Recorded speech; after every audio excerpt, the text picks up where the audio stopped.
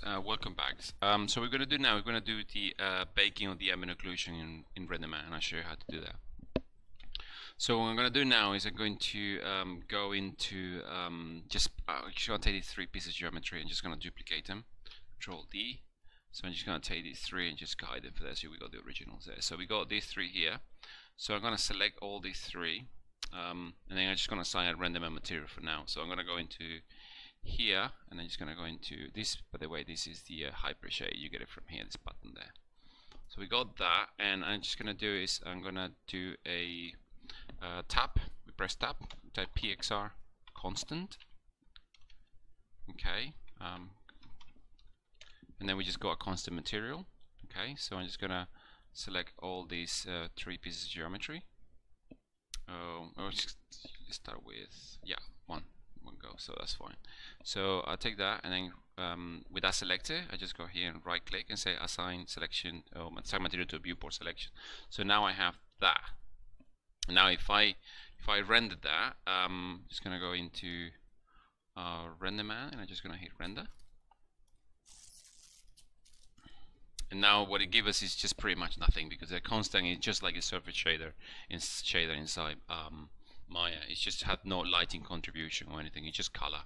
So what we're going to do, we're going to assign to it a little node that comes now with a new Renderman. We're going to call that the it's going to be called tab PXR, and it's called dirt, and that pretty much is just the ambient occlusion. So if we select this, click here, we say result RGB into the mid color, okay, and then if you can click here on Renderman and then change this to shader wall. And then this is roughly what it looks like. You see, it's pretty much an ambient occlusion pass, but you take here that you just invert the colors. So the occluded is black and the unoccluded is white. Increase the sample to 8 probably, and then probably the distance to maybe 0.1, and then you get sort of an ambient occlusion pass, maybe 2.3 a little bit. So it's there. I think if you put in 0, it sort of calculates it automatically. Let's leave it like that in 0, see what happens. So I think inside and this stuff, no, this is outside, this should be fine. So this is pretty much what we're gonna get. So if we now render, it gives us something like this, which is pretty much an ambient occlusion path. You see? So it's an ambient occlusion path based on the proximity of this. So now we need to bake this out. So how do we bake this out now in Renderman? So in the new Renderman, you can bake out things now, and all you have to do is just put a node in between the color and the actual shade, and it bakes out for you. So we press tab, and it's called PXR bake. That's good. Yeah, bakes texture. Okay, so click here, and it's pretty much a matter of just selecting here result RGB. If you don't see here, because it's already been connected to something, so we press other result RGB, put it here, and then we go here result RGB, and then connect to that. So pretty much this guy is gonna be a bypass. So what we do is this stuff here is normal. And then we type here source images backslash, because if you want to go into the source images, and I think that's all lowercase, source images backslash, because we already got our project set up. We can call it this. Let's start with the left. So we say left eye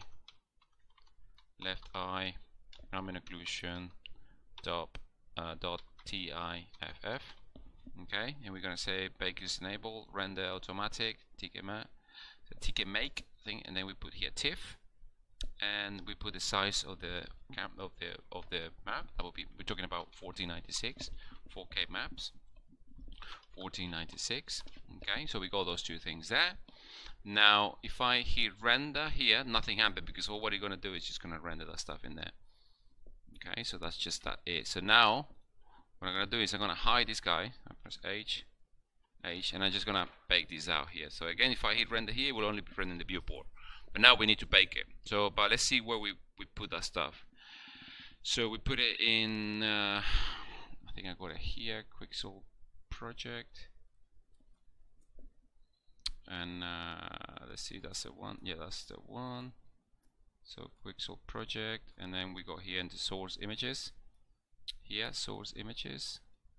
And now if we go here and click this button called bake render, we hit that button, then we should start seeing pretty much that stuff kicks in. None of this stuff, it's just here. So this the scheduler, the local queue, start working out here where things go.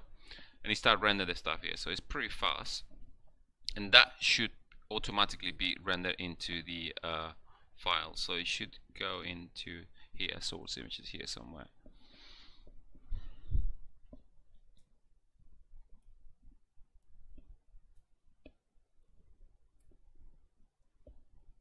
That should be in a minute. So it's pretty much what it's going to do. It's going to do exactly what we did with the turtle render, but it's going to put an image here, source images, and it's going to just output just a texture which is going to bake the ambient occlusion into the UVs. And then you do that for every single one of them, just like we did with the other ones. The other one, obviously, we used to hear that dynamically because it was using the turtle render. And then you just save the file as a target or as a TIFF file, and then all the data will be there.